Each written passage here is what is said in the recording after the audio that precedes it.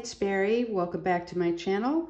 I have a quick video for you today based on a lot of DMs that I got after I posted my last video. So here goes. People were asking me about how I was labeling things, and I have covered this before, but let me just show you again. So you can notice that if you look at the Today dashboard and then you look at my labels, which are on the clear glass dividers, it looks very similar. What I do is I get custom stickers made from Scribble Sticker Co. And just to give you an idea, I keep some of the ones that are the customs in these folders. And so what I do is I make up a list of words of things that I'm going to use. And I use these for dividers. I use them on to-do lists in my hobo, all over the place. And then she makes up, you know, what I have there. And if you look in these folders that I have, these are all different ones. And these are not even the extra ones that I have. Because when I order them, I usually order multiples. And she has a bunch of different fonts.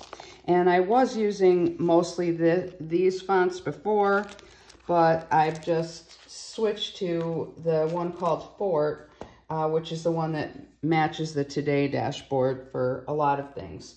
I also get her stickers for the days of the week, and her stickers come in 3 different sizes and many fonts.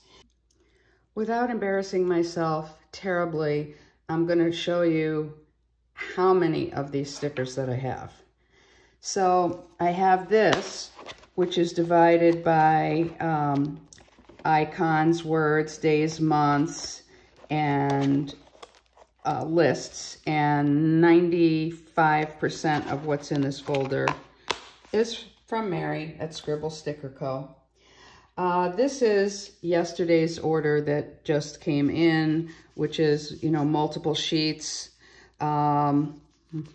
multiple days of the week, a cute little freebie that she had, and then I do have a code so that you can get another little freebie that she made for me.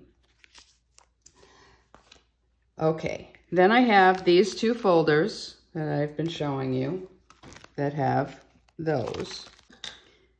And I also have this whole drawer, which needs to be organized, but I can find what I need there.